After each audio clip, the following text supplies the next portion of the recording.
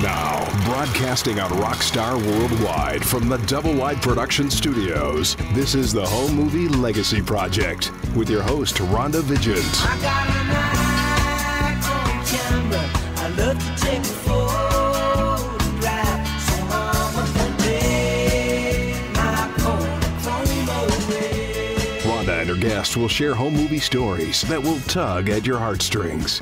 You'll learn how to organize, digitize, share on social media, and use your home movies as genealogy research. Learn how to repurpose or even monetize found footage. This is the Home Movie Legacy Project. And now, here's your host, Rhonda Vigent. Welcome, everybody, to the Home Movie Legacy Project, where we focus on exposing real solutions to create a media legacy that lives. It's Thursday, my favorite day of the week, and I hope it is yours too, because we get to spend the next hour together talking about all kinds of interesting stuff about taking your media from the past, bringing it into the present, so it'll be there for the future. I had a great but crazy week last week. We had two shows that we were doing. One was called Jamboree, which is a genealogy conference sponsored by the Southern California Genealogy Society.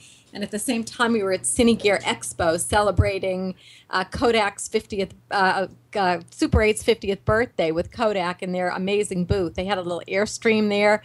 We were on the Paramount back lot. It's the biggest trade show for gear in Hollywood, and it's always the first weekend in June. And so because Super 8 was turning 50, Kodak said, we're going to put on a big Super 8 birthday party. And of course, we have to have Rhonda and Phil and everybody from Pro 8mm there. And it was a lot of fun. We brought a bunch of Super 8 cameras, let people shoot some film. And, you know, it's pretty kind of almost emotional and moving to see some of these old guys, you know, well, I'm almost one of them now too, old guys and gals, but, you know, ASC cinematographers who had their whole career on film, most of who started on Super 8 because that was the camera they had available to them. And I got a photo with one of my favorite guys, Vilmos Zsigmond from, he did Easy Rider, and a Hungarian filmmaker, another filmmaker, client of ours, James Chrysanthus, had done a documentary about him called No Subtitles Necessary, and it was about how these two Hungarian filmmakers had migrated here, or I should say escaped here from Hungary during, you know, the Nazi invasion. So all very emotional, you know, to be part of such a huge legacy of film on film and to be there at the Paramount lot celebrating 50 years of Super 8. So I don't know, I just kept going back and forth between that conference and the one in Burbank. Jamboree, as I said, is sponsored by the Southern California Genealogy Society. It's like a little mini Roots Tech, if you've ever been to Roots Tech in Salt Lake City. And my session was called Sprocket to Me, using your home movies in your genealogy research. And I always love it when I get to speak live in front of a crowd and get to like look in the eyes of people, and I get to see their reactions when I actually show them some archival footage, because, you know, you see how people just really resonate with it, how they get very, very attached to it. And so, you know, with that being said, I think some of you know anyways, I'm a home movie educator. I have launched in the past an 8-week series on home movie education, how to take care of your home movies, or, you know, if you're in the photo organizing business, like a lot of our APPO members are, you know, it's just a great way how to learn all the things you need to know about your film. I'm going to be relaunching that 8-week series in October. And if you go to my website, homemovielegacy.com, you can sign up for the class. It's going to be $298, but between now and August 15th, I'm going to have an early bird schedule for just $198. So I just want to quickly go through what the 8 modules are. The first one's called Sprocket to Me, where you learn to identify all the different film formats, and so even obscure formats, so you can figure out what you have in the collection. The second one's called Cutting Through the Red Tape, where you learn how to do the same thing with your tape collection. Module 3 is called The Whole 9 Yards, Solutions for Calculating Footage. So you want to figure out how much footage you have, particularly if you're setting a budget for your archive or someone in your families. Module 4 is called See What Condition My Condition's In, where we talk about how to evaluate the condition of your film and tape, because there are all different kinds of deterioration that happen, both biological, mechanical, and from mishandling of human beings. So we want to talk about that. Module 4 is called It's a Kodak Moment, as opposed to a Kodak moment, play on words there, where you want to learn about the different wrappers or extensions you want to put on your film when you bring it into your digital world, how to work with them.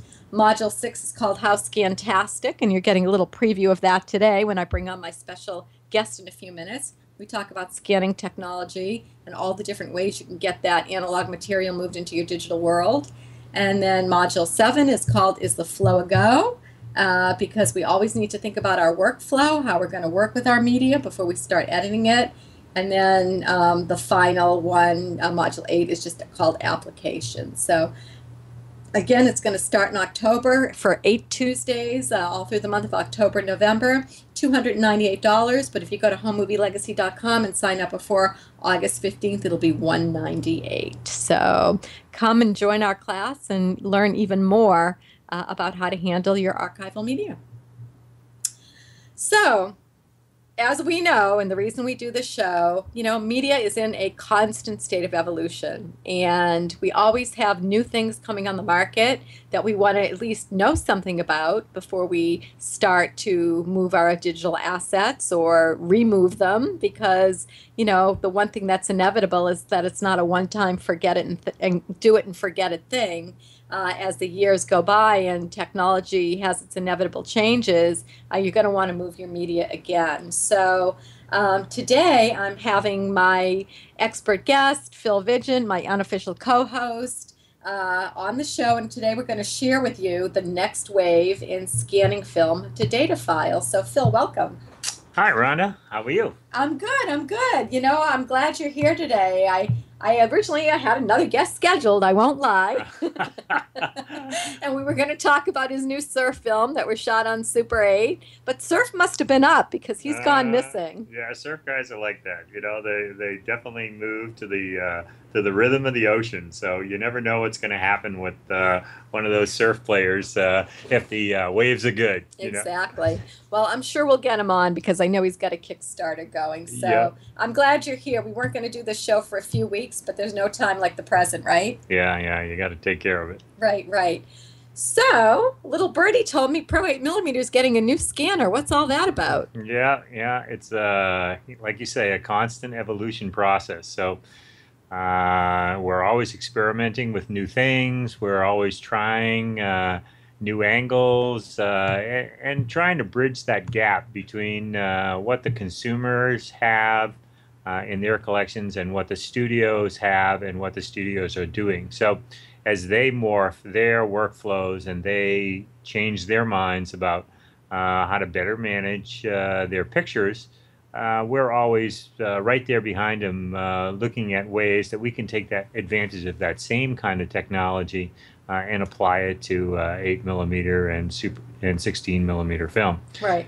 So what's been evolving over the last probably 3 to 5 years in the professional sector is to take a different approach to scanning film to digital. And that approach basically is to try to get all the information from the film to digital without really paying that much attention to how good it looks in the digital. And I know that sounds kind of strange that you would want to make a transfer and you wouldn't care what it looked like in the end. But from a technical standpoint, if you could capture all the information that's on the film, unencumbered by someone who's trying to be creative and trying to color correct it and trying to do things with it to make it look good, but just capture all the information digitally. If you had file sizes that were big enough to do this job. And part of why this was never done in the past is that you just didn't have enough digital space and powerful enough computers to process images that way. You had to use a limited quantity of information from the film because the film just has so much and the digital systems of the past could only manage so much. So time has evolved here, and what's come in the evolution is the ability of computers to make larger and larger film size, digital sizes, so that they can store all the information that's on a piece of film. So what the studios do is, and have been doing over the last few years, is they do something they call data scanning, which is different in mostly in the sense that you're trying to get the data off the film, not the pictures off the film. Okay. So you're trying to get all the information that's on the film on digital. And this is done using different types of techniques than you would if you're trying to look at something in terms of trying to make the best picture. So one thing they do is something called a log scan. So a log scan is different from a regular scan in that if you were to look at the picture, it would look like a very uncontrasty, uninteresting kind of image. But by shaping a picture digitally that way, with a log of the picture, rather than trying to make the full contrast in the digital, you can take all the information off film and get it to digital. So a log transfer is a typical thing done for a major production these days in Hollywood. Just get the information to digital, and then we'll play with it in digital after we have it there. But isn't that labor intensive? Well, in the past, it was horribly labor intensive, and so most people avoided doing that. But inventions keep coming out in the computers, and so in a typical computer today, like an Apple computer, if you had the program Final Cut X, the new version, you would have a full color correction suite inside of your edit program. So now you have the capacity at home to do your own color timing. And so what does that do? Okay, it's not being done by a professional, so you have to learn a little bit about it. But Apple has made it so easy and convenient that it's really not that difficult for a person who's doing editing to also be doing some color timing of their material.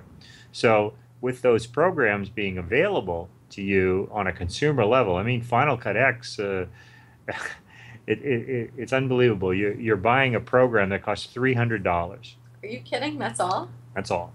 It's replacing something, let's say, that we used 15 years ago, like an Avid editor, which at that time cost $75,000 or $100,000. It's replacing a DaVinci color corrector, which costs $200,000 or $300,000.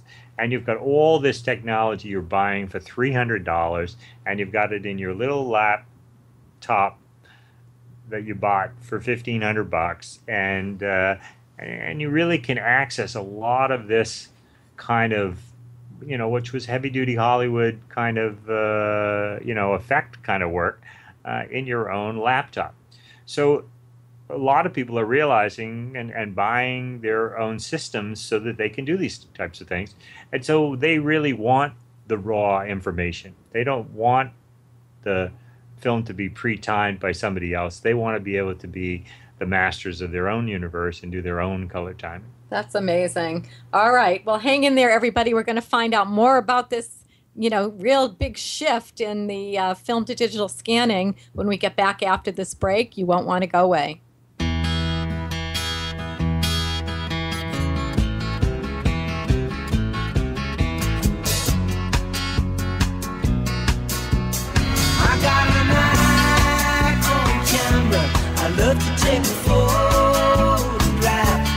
Raising the consciousness as to why home movies are so important. This is the Home Movie Legacy Project with Rhonda Vigent, and we'll be back with more right after these on Rockstar Worldwide. Ladies and gentlemen, it's time for you to create indestructible wealth. Get ready for wealth with Paul Mata and create indestructible wealth. Learn how to make, sustain, and protect your wealth in any economy. Listen live every Wednesday at 7 p.m. Eastern and on demand 24/7 right here on Rockstar Worldwide. Paul Mata is the creator of the system for creating indestructible wealth. Paul will share easy tips and strategies on how you can grow all of your assets so you can live an abundant and prosperous life. Each high-energy show will feature interviews with experts who will help you on your path to creating indestructible wealth. For more on Paul, the show, and his Create Indestructible Wealth boot camps, check out Create Indestructible Wealth with Paul Mata or go to createindestructiblewealth.com. Learn how to make, sustain, and protect your wealth in any economy so you can live an abundant and prosperous life with a passion to serve others. Are you excited about getting your home movies and photos organized, but don't know where to start? Well, the Association of Personal Photo Organizers, www.appo.org, can help. The photo organizers are made up of a community of people. They're organizers, photographers, graphic designers, storytellers, historians, people just like you who love photos, home movies, and most importantly, the stories they tell. Through training, education, networking, and collaboration, the Association of Personal Photo Organizers strives to advance this new and growing profession of photo life management. Our hundreds of trained personal photo organizers specialize in helping you rescue your irreplaceable photos and home movies and organize them in ways that make it simple to share your memories, lives, and traditions. Our goal is to help you make those distant memories tangible so you can cherish the life that you share with others. If you need help, look for a personal photo organizer near you by going to appo.org. We are excited and ready to help.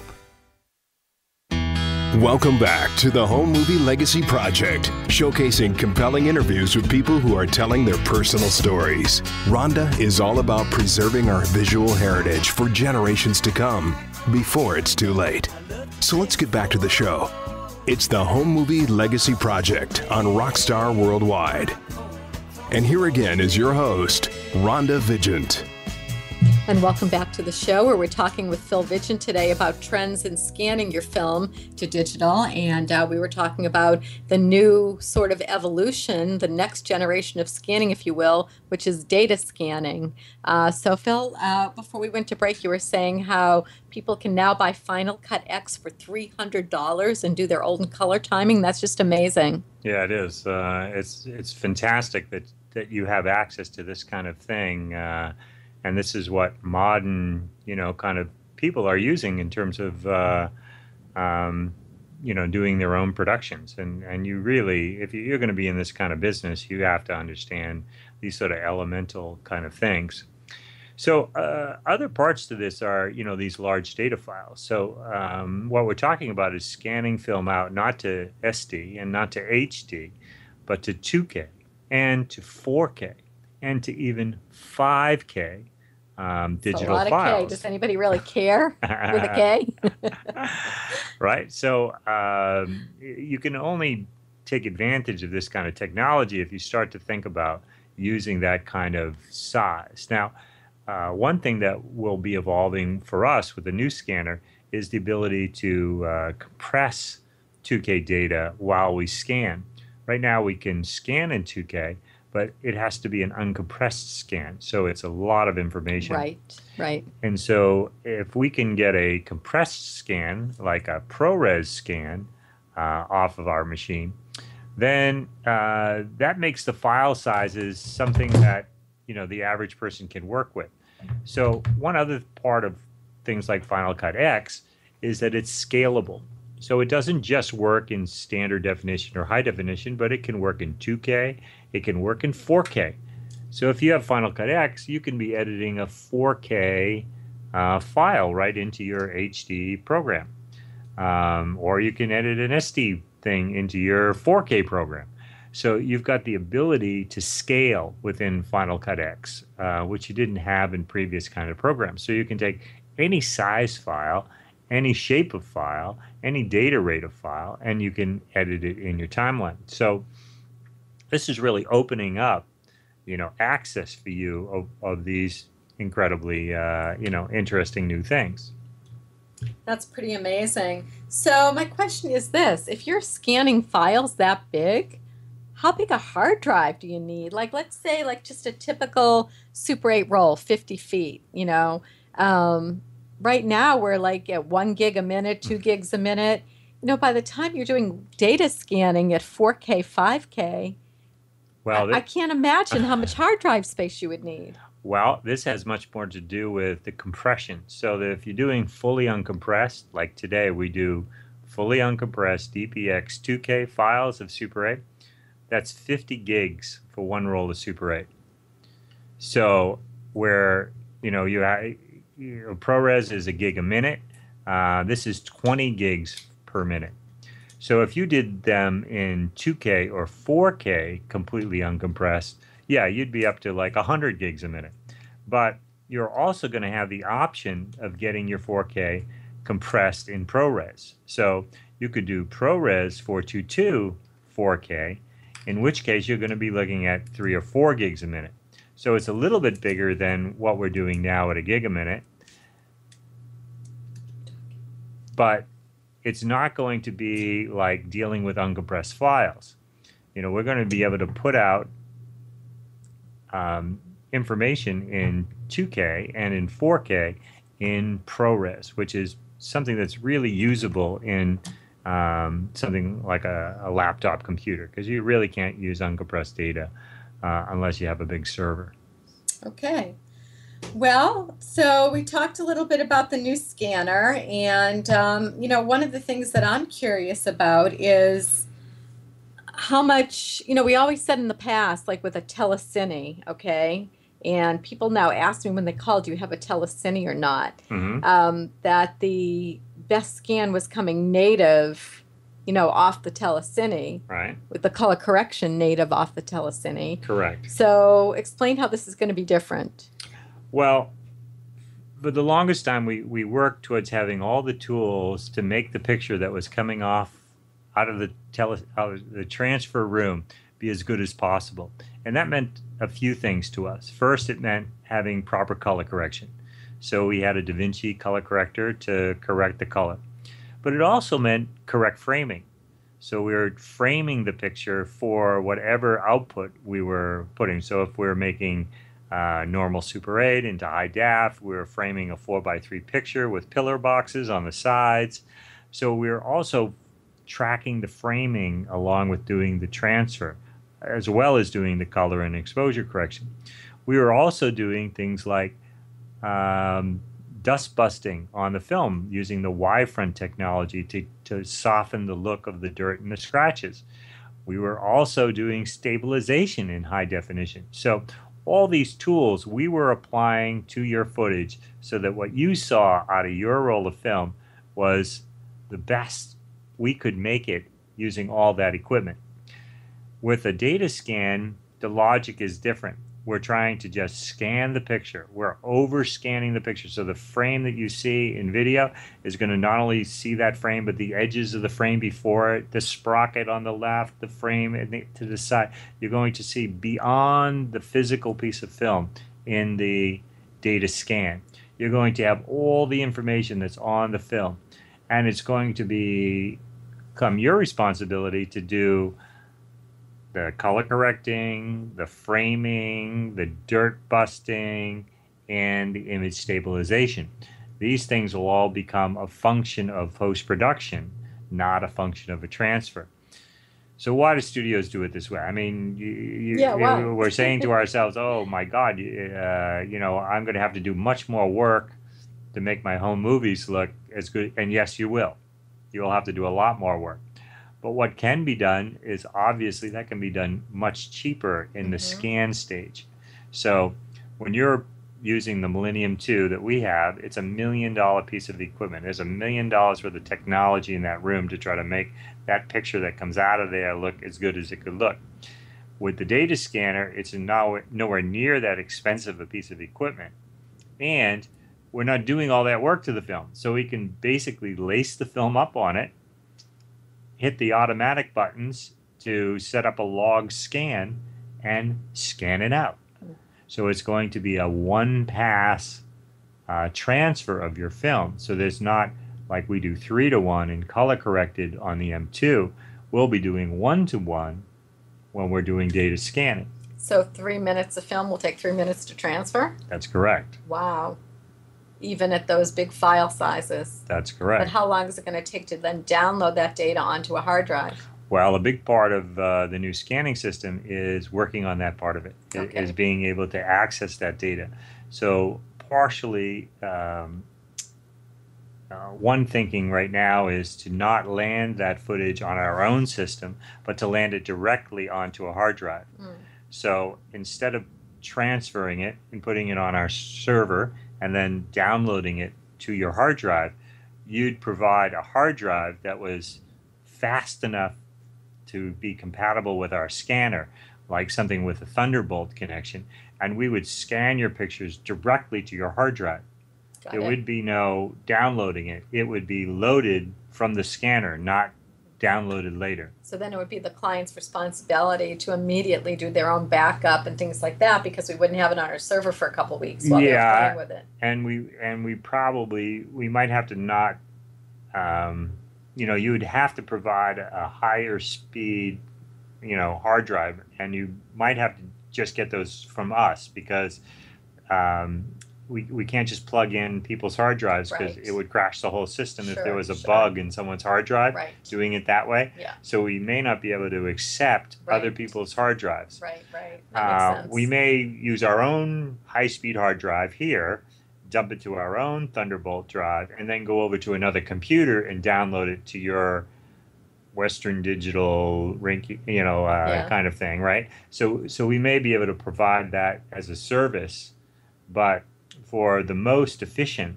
kind of transferring, we would set you up with a high-speed drive, and we would just dump the entire resolution of the picture directly onto your drive. So it would be much more efficient, much faster here in the lab, and therefore less expensive for the customer. I mean, we'll be able to do 2K and 4K resolution probably for less money than we currently do high definition resolution. Right. So let's talk about consumer home movies for a minute and how this new system would affect them. Okay. Most consumers are not going to want to color correct their own film. And I'm assuming, at least right now at this point, most of them get overwhelmed just by the thought of editing it or having it on a hard drive as opposed to DVDs, right? And one of the things that we've always said is great about our older scanners is that the Y-front technology, as you said a little while ago, does soften dirt and scratches and artifacts. So, if the home movie collection is not being used for, say, a documentary or something theatrical or something, for broadcast, is this system still a good system for them? Can we color correct if we want to off the log scanner, or no? Well, the scanning part and the correcting part are now going to be totally separate. Okay. So will Pro 8mm, the company, expand their operations to doing post-color correction? Possibly.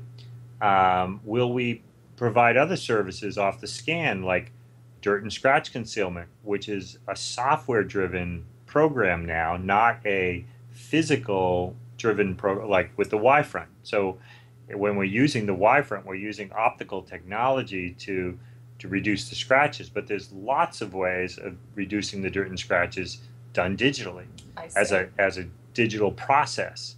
So will we, as a company, Pro 8mm, provide dirt and scratch removal for footage, or image stabilization for footage, or format outputting? Because a lot of things run on different, one thing we will be able to do with the new scanner is output directly to AVI, for example, files, which are much more PC friendly. I was going to say, I thought that was a term of the past, AVI. I didn't know anybody even used AVI anymore. Well, in our world of mostly Mac, nobody does. But in the world of PC, and 90% of the world uses PC, AVI is king. So we don't support it because we don't have the encoders and all that kind of peripheral equipment to support AVI. But the new scanner will. We'll be able to support things like Ultra 16. Ultra 16 is a funny little formatting version of 16mm, where they actually frame the picture in between the sprocket holes of 16mm, so that they can make a wider image on a standard piece of 16mm film. This is very complicated for our traditional scanners to scan this thing called Ultra 16, because the way the scanners work, they don't like the light that goes through the sprocket holes, and so they have to block that light. So in our scanning, we have a lot of difficulty in showing the sprocket holes and showing what's around the sprocket holes. In this scanning, you can show the sprocket holes, and that's why you can overscan it, and that's why you can do things like Ultra 16. Right.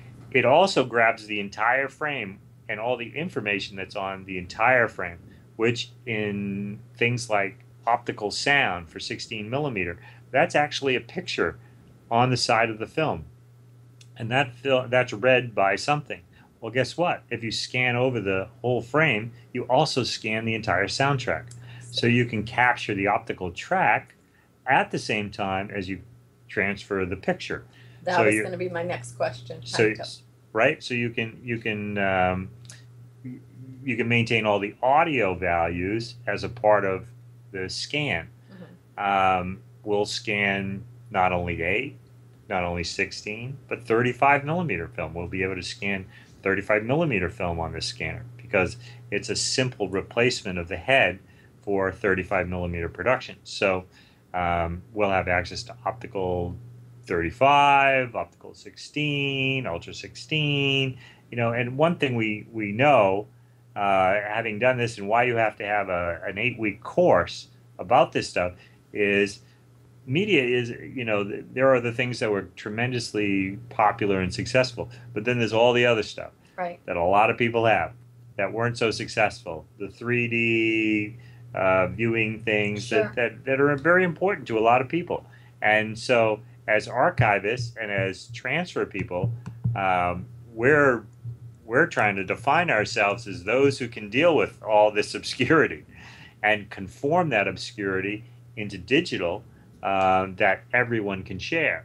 So we want to be able to handle a micro MV video format, which was very unique, not very popular, but some people have it. Like Polar Vision 8 millimeter film, a very obscure thing, a crappy image but some people's archive contain this Polar Vision pictures, and those are worthwhile things to try to save. So this scanner, because it scans over the entire frame, can scan more than just the picture. And some of those things are things that people want to use. You were talking a little bit about the sound and optical track. What about if they have separate mag full coat? Well, we'll probably still run full coat on our mag dubber because we have a dedicated 16 millimeter mag full coat dubber. So that was a dedicated piece of machinery. They do have an option for the scanner, so you can dub full coat on their scan, but we've already got that system set up, so I don't think that we'd select that option for their system. Another part of the scanner that's kind of unique is that the way that it stabilizes picture. I was going to ask about that. In our traditional scanners, we use something called edge-guided sprocket. It uses a sprocket wheel to tell the scanner where the frame is, and it uses the edge of the film to guide where the picture is put. This scanner uses the sprocket hole completely as the thing to orientate where the frame goes in the digital. So it uses basically a 2D optical pin registration system. So it's registering each frame in the transfer based on the sprocket hole, which has some incredible advantages in terms of stability based on the footage. So we may find that it can produce much more stable pictures from some footage, and because we haven't really experimented with it that much, we don't know whether it will cause some problems as well. Okay. So it may be that doesn't do a better job for everything. So we will still have the other scanners for that kind of situations. But I've seen some of the stability tests, and it's incredible how stable the picture can be made on this scanner using an optical pin registration system. Right, so let's talk about it. I just saw some test footage of our new Logmark camera, which is still in beta test, but it's phenomenal what these guys have done. And the test footage was transferred log, correct? Right. So it definitely looks different. It looks very different. But I can't put into words, to my eye, it looks different because I've been looking at this stuff with you for so many years. Right. But I can't really put into words what it is. You said something about because the new Logmark camera is pin registered and the scanner is pin registered? Right. So there's a bunch of things going on there that end up being something that looks different than the way that it used to look. The first thing that's going on there is the pin registration, both in the camera and in the scanner. Now, in the old days, we didn't have pin registered scanners because we didn't have pin registered cameras. So it's kind of overkill to have one or the other be pin registered. But if you have both pin registered, then they should produce a perfectly stable picture, both shot and transferred. So in introducing the Logmark camera as a new thing in Super 8, having a pin registered image, you almost have to then commit to having a pin registered scan procedure so that you can take full advantage of the pin registered picture with a pin registered scan. So there's that. There's the log aspect of it. You've probably not seen much Super 8 transferred log and then color timed in post. It makes a different picture. There's a different way the grain looks. When you spread out the picture over the phosphor of the tube that we use typically in scanning versus spreading out the picture digitally after it's been log scanned.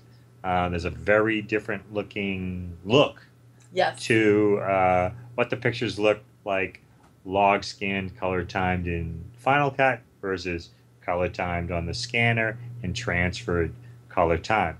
So you're looking at the pin registration, you're looking at the log scan, you're looking at something that's gone out to 2K versus HD. So you've got a bunch of values there. Which thing is affecting which thing the most? Well, that's the excitingness of the scanner, of getting the new scanner, is like figuring all this out and knowing, well, under these conditions this would be better, and under those conditions that would be better. But seeing which improvements, and I've done quite a few tests already with the scanner. I wouldn't go out and buy this thing without having to. I put a bunch of reels together that I was very familiar with, and I'd scan. I scanned them in HG, I've scanned them in SD, and then I sent them out to be log scanned in 2K and did comparisons between the different methods and stuff like that. So there's tremendous new possibilities doing it this way. I'll just say it that way, and whether transferring footage that was shot in a non-pin registered camera in a pin registered scanner, whether that makes huge improvements or not, possibly. I did do some non-pin registered pictures shot in a Canon 1014 log scan with the scanner. They looked amazing. The stability was just out of this world. So there may be things, that values of each based on shooting, based on scanning, that add up to all this new thing. But I think what's exciting is to be able to create new pictures out of 8mm film that have never been seen before. Things that, it's just like getting a new stock. You like all of a sudden there's a new material to expose onto it, and the pictures look radically different because the stock is different. Well, this is going to make radical difference in the way that these older stocks look. One question I have is that a lot of times when people send in stuff to be transferred, they have a preconceived notion of what they think it should look like. Mm-hmm. So what is going to be the learning curve of the client who has in their head the way they think it should look? Because log scanning is just getting out into the market. I mean, is it going to look more like stuff they're shooting on their digital cameras? Well, because the grain is going to be so much tighter? Or is it going to still retain the look of film? It will still retain the look of film. But I think a lot of the other professionals in the world are also working in the same kind of value sense. They just call it different things. They call it RAW. Okay. So you can shoot still photography or videography in RAW mode in your camera. And what RAW is the digital's stills version of log. Okay. All right? So people are out there shooting their digital cameras in RAW mode and color timing them in post-production. This is an accepted method of digital shooting, and people see the benefits of their RAW exposures being post-color timed versus the camera trying to color time the picture while they shoot it. So this is really the exact same kind of principles that we're working with. We just call it log as a function of motion picture film, which is already a log curved image, and pulling from the traditions of motion picture, and this is what they call it. You know, if you're shooting a digital camera, you call it raw. If you're shooting a motion picture, you call it log. So it's really the same thing. And so all the picture-taking people out there in the world and the processors are all working in these same goals. We're not doing something like completely unique out here in Super 8 land. Far from it. We're the opposite. We're always trying to take the obscurity of Super 8 and standardize it so that people in the real world can accept images shot on Super 8 in their current projects. Sure. I mean, a big part of doing 4K, for example, 4K will not improve one iota the resolution of anything in 8mm. I mean, it's just way beyond what the resolution of 8mm film can offer. But if you're doing a 4K project, an Ultra HD project, which you know is going on, you know, everywhere in the country right now, people are starting to produce in Ultra HD to fill up all these millions of 4K television Sony and all those guys have been selling, right? Right. I mean, the TVs are out there, but the programming hasn't hit, right? Exactly. So, like anything, they always put the cart before the horse. Right. So which comes first? Does the hardware get there first or the software? Well, the hardware is there and the software isn't. So documentarians, people who are making theatrical kind of releases, people who are doing things are looking to work in 4K. So if that's what you're doing, you want to get your 8mm film into the game, you have to take it to 4K. Or if you want to put an 8mm scene in your 4K movie, well, you don't want to go through transferring 8mm to SD and then bumping the SD up to 2K, then bumping the 2K up to 4K.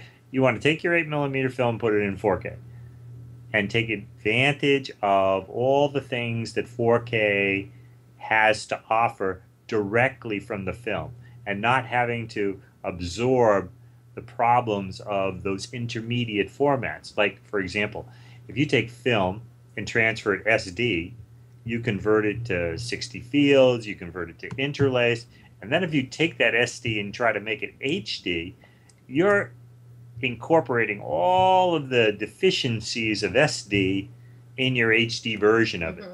Whereas if you took the film and then you just retransferred it to HD, you're going straight from the picture right to the output and not picking up any of the crap that the intermediate format is going to throw in.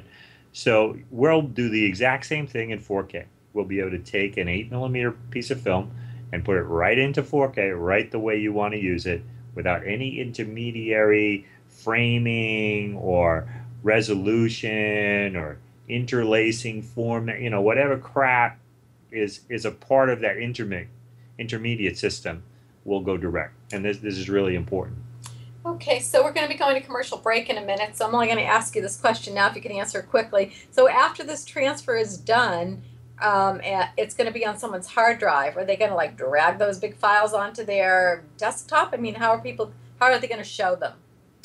Well, in Thunderbolt-based systems, the hard drive outside your computer is faster than the hard drive in your computer. Okay.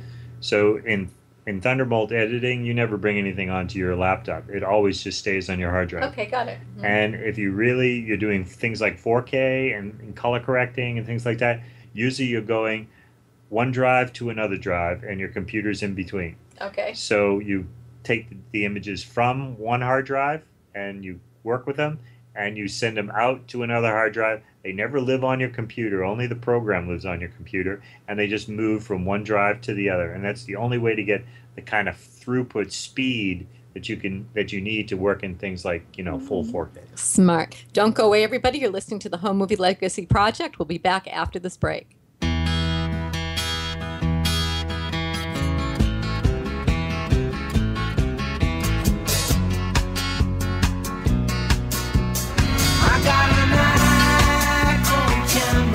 I love to take a photograph, so my raising the consciousness as to why home movies are so important. This is the Home Movie Legacy Project with Rhonda Vigent, and we'll be back with more right after these on Rockstar Worldwide. Stand Up and Speak Up with host Walt Grassel, sharing stories of people who have taken steps to overcome their fears and now lead stronger, more fulfilling lives. Are you ready to take that first step towards a different life? Join Walt as he shares his tales of triumph over stage fright and public speaking. Walt has performed stand-up comedy at the Hollywood Improv, as well as the Flamingo in Las Vegas, and wants to help you conquer whatever is holding you back. Join him and his guests for Stand Up and Speak Up, every Thursday at 2 p.m. Eastern, right here on Rockstar Worldwide, and on demand 24/7. Rockstar Worldwide from Double Wide Productions.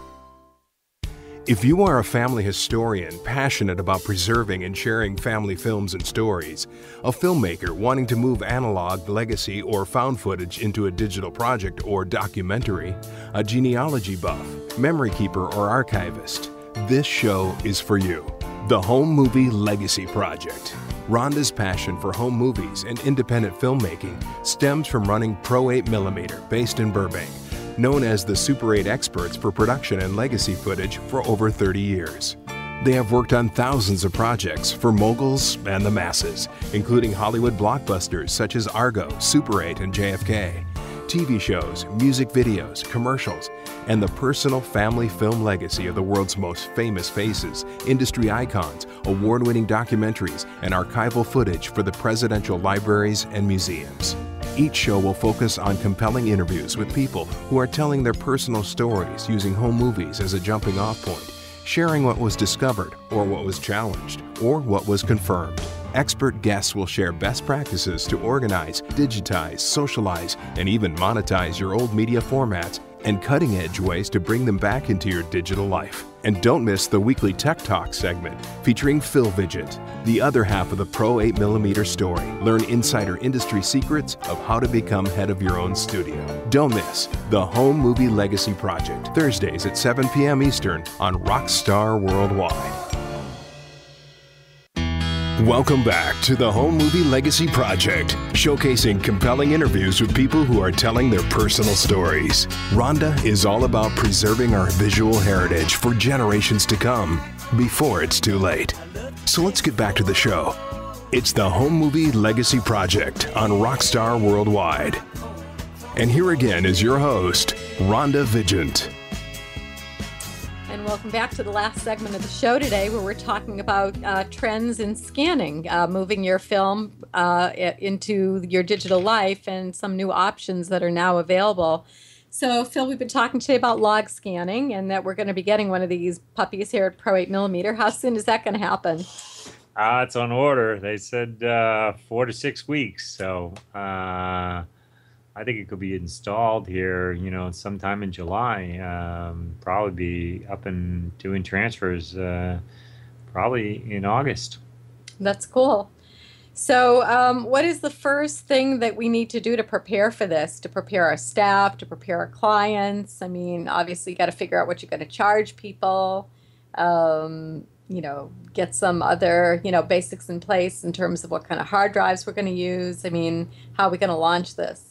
I have a pretty good idea, where we're heading with the whole thing. I just have to see it all come together in terms of being able to achieve the goals that I have set for the thing. Because one thing, of course, that's important is to try to drive the price down in terms of, if people are going to be required to do some of the work themselves, right? They should be getting the benefit of, having less expensive, because we can do it less expensively, then they can take advantage of that. I'm hoping, I rough out Super 8 film transfers at about $1 a foot, so you're paying about $50 to do a high def, scene to scene, color corrected roll of Super 8. And that's kind of a premium. In my opinion, after 40 years of doing this stuff, what should be done to make it look as good as it can look, So $1 a foot is kind of, my benchmark of doing this whole thing. I'm hoping I can get the log scanning done to 75 cents a foot or even less, so that people can do their work less expensively in terms of the scanning, but they're going to have to understand that they got to do some of the work. Now, Sure. some of the people out there are already well embraced in the work, and they love it and they want it that way. Right. And they're unhappy with me color correcting it right now. Right. I have to color correct it log for them.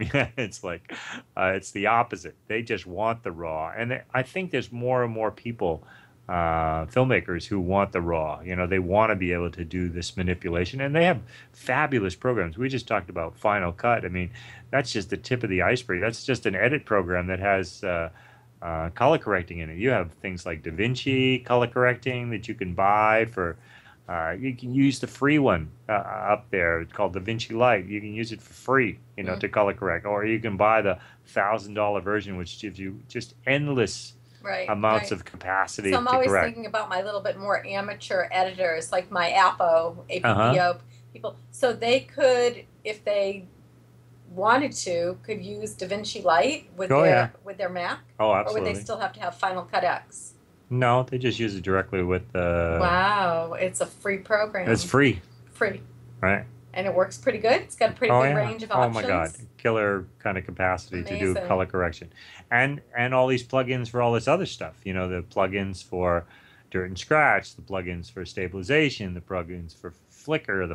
There's a lot of stuff that's been dedicated to the motion picture business that's been very expensive for a long time. Right. It's now all becoming sort of computer-based, software-driven, app-orientated kinds of stuff, where some of these companies are, like I say, like with DaVinci, literally giving away an intro version of the thing so that you can see the power these things have over your images, and you'll see how good it is, and then you'll want to get the full-up version, because it's so fantastic. So, there's just literally hundreds of software companies out there competing for the billions of computers out there. So, when we think about film, and we love our traditions, but we also want to integrate film into the modern world. Sure. And we want to place film on the table of modern creative people. Sure. And if what they're doing is playing on their Mac with color correction and framing, then we just want to give them the raw essence of what film is, so that they can have at it with their software, driven world, and create some wonderful, new things, incorporating film origination rather than trying to build all these stupid software programs that try to impersonate film. I think if we make film accessible to them, they'll just go for the real. They'll just why bother? REEL. Yeah, just why bother trying to create this scratching on a piece of film when I could go out and get a Super 8 camera and shoot the damn thing myself and have it, people love to imitate it, and try to, but it always looks like imitation. Well, if the real isn't that much more expensive, really, then I think a lot of those people will choose to use it real rather than try to fake it. I agree. Well, technology is both exciting and exhausting. Yeah.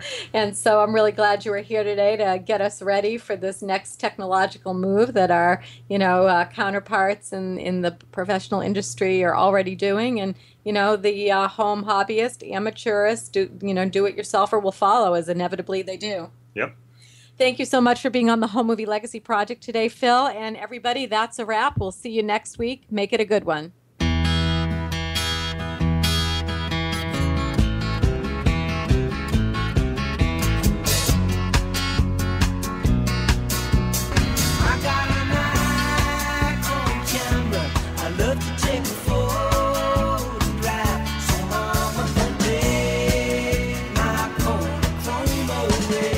Thank you for being part of the Home Movie Legacy Project with your host, Rhonda Vigent, here on Rockstar Worldwide. Each week, you'll learn how to take an oral history and a compelling story that will make your great-great-grandkids laugh and make your parents feel young again and get that Generation Y interested in their family tree. This is a different kind of reality show, one that is revealed through the stories and frames shot long ago, so you can shift your focus, transform your understanding, and move forward in your life. The Home Movie Legacy Project. For more on Rhonda and the show, check out our website, homemovielegacy.com. Then be here next week as the journey continues. The Home Movie Legacy Project with Rhonda Vigent. Thursday evenings at 7 Eastern here on Rockstar Worldwide.